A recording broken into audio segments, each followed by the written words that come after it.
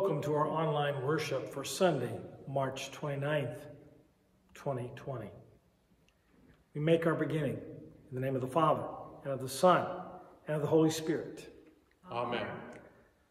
I love the Lord because he has heard my voice and my pleas for mercy. Because he inclined his ear to me, therefore I will call on him as long as I live. We come before our Lord confessing our sins and seeking his forgiveness. And I invite you to take a moment to silently confess your sins to God.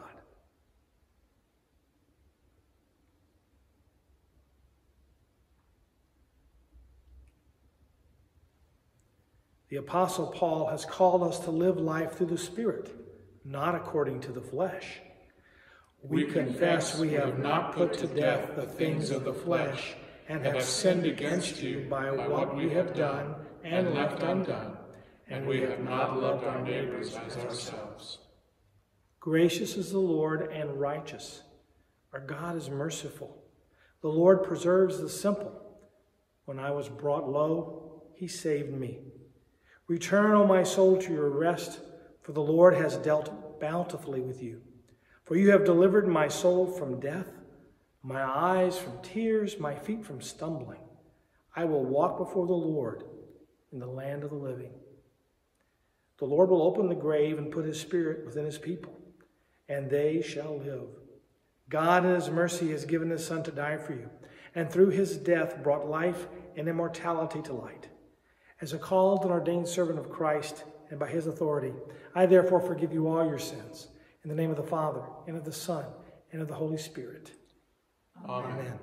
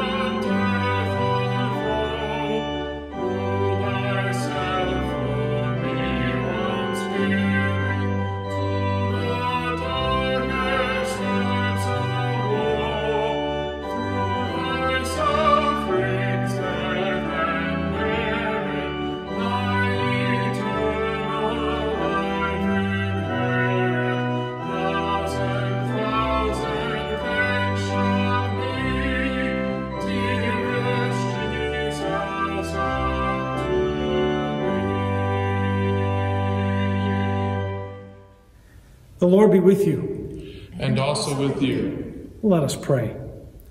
Almighty God, in whom is life now and forever, through your Son's suffering and death, you have given us victory over all things, including sin, eternal death, and the power of the devil. Breathe into our bones and our souls your life-giving word, that we rejoice in your forgiveness and serve you and others in love and faithfulness. Through Jesus Christ, your Son, our Lord, who lives and reigns with you in the Holy Spirit, one God, now and forever. Amen. The epistle reading comes from Romans chapter 8, verses 1 through 11. There is therefore now no condemnation for those who are in Christ Jesus, for the law of the Spirit of life has set you free in Christ Jesus from the law of sin and death. For God has done what the law, weakened by the flesh, could not do. By sending his own Son in the likeness of sinful flesh and for sin, he condemned sin in the flesh, in order that the righteous requirement of the law might be fulfilled in us, who walk not according to the flesh, but according to the Spirit. For those who live according to the flesh set their minds on the things of the flesh, but those who live according to the Spirit set their minds on the things of the Spirit. To set the mind on the flesh is death, but to set the mind on the Spirit is life and peace. For the mind that is set on the flesh is hostile to God, for it does not submit to God's law. Indeed, it cannot. Those who are in the flesh cannot please God. You, however, are not in the flesh, but in the Spirit. If in fact the Spirit of God dwells in you, anyone who does not have the Spirit of Christ does not belong to him. But if Christ is in you, although the body is dead because of sin, the Spirit is life because of righteousness. If the Spirit of him who raised Jesus from the dead dwells in you, He who raised Christ Jesus from the dead will also give life to your mortal bodies through his Spirit who dwells in you.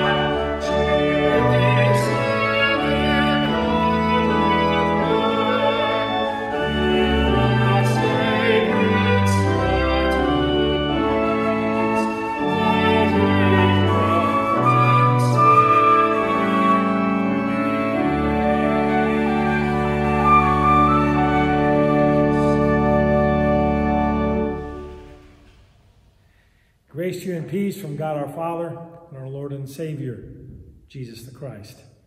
Amen. You know, I remember high school pep rallies back in Texas in the dark ages of the 1970s. And we would gather on those pep rally days in classes. The freshmen would sit as a group, and the sophomores would sit as a group, and the juniors and seniors would sit in a group. And then the cheerleaders would do their very best to pump us up. And of course, one of the cheers that they would use was, "We've got spirit. Yes, we do. We've got spirit. How about you?" And that raucous cry went back and forth in the gym from one group to the other. And it was a competition to see which class had the most spirit. Of course, it wasn't always a friendly competition because the seniors were trying to stick it to the freshmen, and the freshmen were trying to tell the upperclassmen how cool they were. And some of the folks who were there, well, they were sincerely in pep rally mode. They really wanted to be there and really wanted to cheer on, our Navasota Rattler football team. But then there were others who were simply going through the motions. They were just glad to get out of class. And so, they did what they were required to do, even though their heart really wasn't in the pep rally. But they were following the school rules so that they could get out of class. And regardless of the motivation, the goal of everyone was the same. It was to get the coveted spirit stick and to be recognized as the most spirit-filled class. In Romans chapter 8, Paul tells us that those who are in Christ Jesus have the Spirit, the Holy Spirit. But unlike high school students who are trying to appease certain judges to show how spirited they were by their going through the motions of school rules and pep rallies, Paul says that our spirit is a gift. It's not something that we earn through following the letter of the law. It's a blessed gift bestowed upon us by Jesus himself. We can't manufacture the Holy Spirit by going through motions. The Holy Spirit, once again, is a gift given to us through Jesus Christ. And that Spirit motivates us and moves us to show devotion and to offer up ourselves to the Lord in thanksgiving for what Jesus Christ has done by offering himself up to us as a sacrifice for sin. The more we try to impress God with our futile attempts at holiness and perfection based on our own flawed and imperfect actions, the more we demonstrate that we are bound and shackled to the spirit of sin and death. Trying to earn a passing grade from God by what we do, by trying to earn his favor in order to get into heaven, is pointless. As Paul tells us, we're in the flesh. And because we're in the flesh, we cannot please God. That sinful nature passed down to us from our first parents, from Adam and Eve, leads to death, not life. And that means that our natural relationship with God is not a friendly one. It is an adversarial one. You see, the devil wanted Adam and Eve to believe that they could become like God if they ate of the tree of the knowledge of good and evil, if they ate its fruit. That's the fruit of the tree that God said, don't eat. But Adam and Eve gave in to the devil's temptation and his lie. And instead of growing closer to God and being more like God, they found themselves to be less like God. In fact, that fruit separated them from God. They found that their will was at odds with God's will as they lived out the consequences of their sin. Is it any wonder then that Paul says that the mind that is set on the flesh is hostile to God and incapable of submitting to God's good law? Paul is blunt when he says, those who are in the flesh cannot please God. Let me use the current situation with the coronavirus as an analogy, as an illustration of my point. We individuals are doing what we can, everything humanly possible that we can to keep ourselves, our families, our neighbors, and our world healthy. You know, we are following CDC guidelines. We're practicing social distancing. As I'm preaching this sermon, I'm preaching it to pretty much an empty church except for 2 people. You know, we're practicing social distancing. We're following the rules as individuals to wash our hands with soap and water for 20 seconds. We're following the rules that say you need to use hand sanitizer, especially if you touch publicly available spaces. We're doing what we can to keep this virus from advancing and spreading. However, despite all of our efforts, people are still getting sick, right? The disease is still growing. All it takes is one sneeze, one uncovered cough, one untimely touch, one visit to a loved one without knowing that we're secretly carrying the virus. And then the infection spreads. It gets a foothold. We have good intentions, but despite our good intentions, the illness continues to advance. Despite our good intentions, we're not perfect in our behaviors and in our actions. And because we're not perfect, the virus infects the population. Isn't that the way sin works? Sin works just like coronavirus. Despite all of our attempts and our efforts, we can't eradicate sin by what we do, by our behavior, by our actions. Because for sin to be destroyed, we must not simply be good, we have to be perfect, which means we have to do what God says in the commandments all the time. We have to be perfect all the time. And that's impossible for us because we are flawed creatures. And that's why Paul says that the law is weakened by the flesh.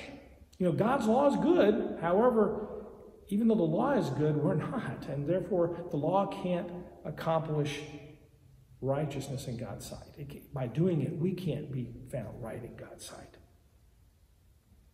You and I aren't free from the effects of the coronavirus in our bodies, but Jesus has been sent into the flesh, into human flesh, to set us free from the bondage and death and condemnation brought about by sin. And that we can rejoice in. He was sent to battle the spiritual infection that every man, woman, and child deals with. And that infection has the potential to lead to eternal death and condemnation. But Jesus is the antidote. And he has come to give to you and to me and all who believe the antidote of his righteousness. And he himself takes upon our sin as he goes to the cross. And with that righteousness that he gives to you and to me, we have wholeness and healing for our bodies, for our minds, for our spirits. And as we are made whole and enjoy a healthy relationship with God through Jesus, Jesus sends us his Holy Spirit. That Spirit was first delivered to you and me in our baptism. That was the case for most of us who were baptized as children anyway. But that Holy Spirit continues to fill us and dwell within us as we find ourselves hearing the Word preached and taught, as we find ourselves studying that Word. That Holy Spirit is delivered to us as you and I eat bread and wine in Holy Communion, because as we receive those earthly elements connected to Christ's Word, you and I feed on his body and his blood. Because of our connection to Christ Jesus, the Holy Spirit dwells within us now and will remain with us always as we cling to him in faith. Like the students at the pep rally, we can cry out, "We have the Spirit." Yes, we do. We have the Spirit. How about you? That's what we can say. We are fully alive. We are at peace with God. We have strength and power and righteousness because of the blessed gift of the Spirit whom Jesus has given to you and me. And because we have the Spirit, we don't live in the flesh any longer. That means in the morning when we wake up, the first thing that we don't ask anymore, the first thought that we no longer have is, what can I do to gratify myself? With what can I fill my stomach or my mind or my bed or my bank account so that I'm satisfied and happy? No, those aren't our first thoughts anymore. Instead, our first thoughts as those who have the Spirit is, what can I do to glorify and honor God?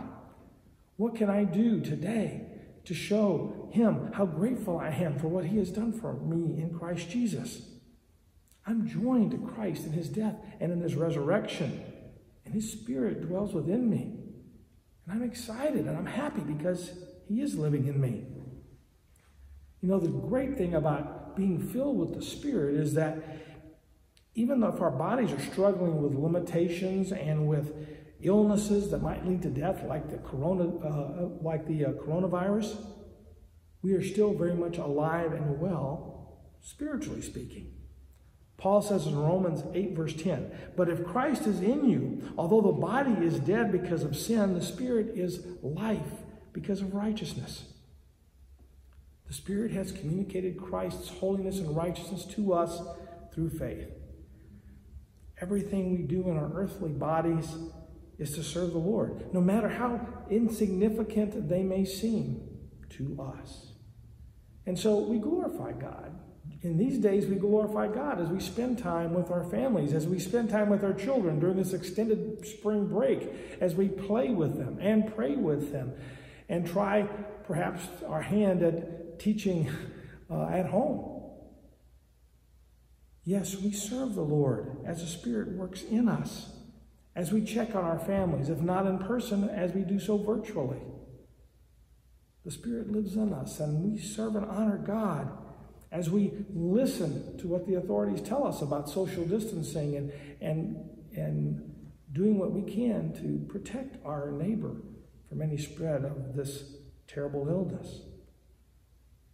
Filled with the Holy Spirit, we live for God in our bodies, even though we may face self-quarantine and possible infection by the coronavirus. We know that even though our mortal bodies will one day die, we will rise again. The Holy Spirit, given to us by Jesus, is a guarantee that an even better life awaits us than the one we know now. Once again, listen to what Paul says in our text. "If the Spirit of him who raised Jesus from the dead dwells in you, he who raised Christ Jesus from the dead will also give life to your mortal bodies through the Spirit who dwells in you." On the last day, when Jesus returns, all who have died in faith will enjoy a glorious resurrection, just like Jesus.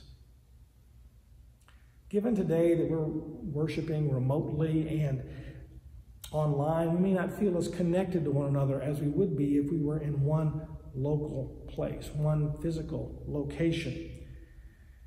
However, our faith isn't dictated or dependent upon feelings or how many people are surrounding us as we worship.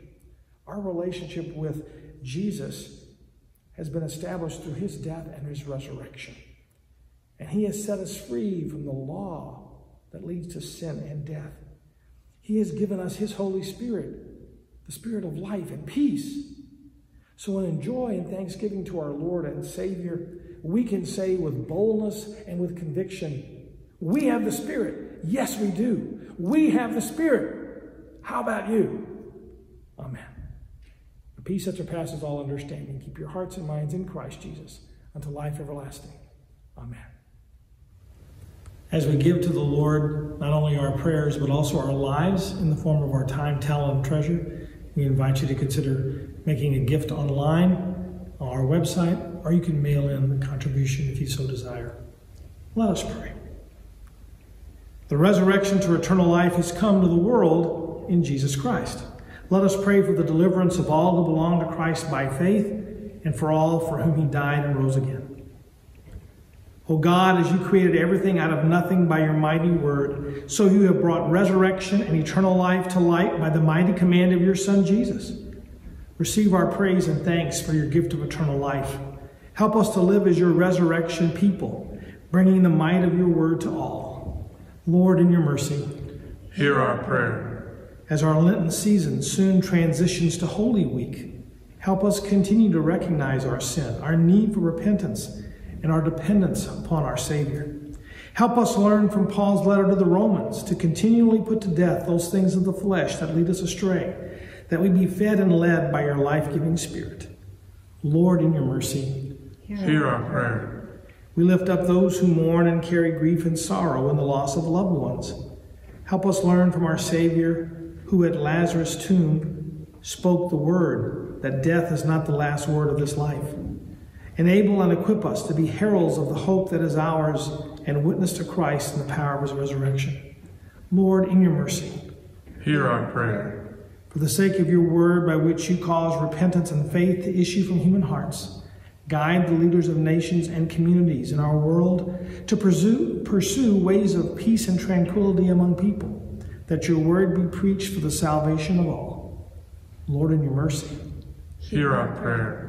Comfort and heal all those who are sick or infirm, disabled or troubled. Especially we lift up to you Cheney, the daughter-in-law of Candy Steinway, and Lee Meyer as he recovers from surgery. And we also name those in our personal lives that we wish you would heal. Breathe your life-giving Spirit into all in need, that hope, comfort, and peace in you may be theirs. Remind us that our ultimate healing is in the resurrection of the dead and the life everlasting. Lord, in your mercy, hear our prayer. Into your hands, O Lord, we commend all for whom we pray, trusting in your mercy. O Father, Son, and Holy Spirit, one God, now and forever. Amen. We pray together. Our Father, who art in heaven, hallowed be thy name. Thy kingdom come, thy will be done, on earth as it is in heaven. Give us this day our daily bread, and forgive us our trespasses, as we forgive those who trespass against us. And lead us not into temptation, but deliver us from evil. For thine is the kingdom, and the power, and the glory, forever and ever. Amen. The peace of the Lord be with you always. Amen. The Lord bless you and keep you. The Lord make his face shine upon you and be gracious unto you. The Lord look upon you with favor and give you peace. Amen.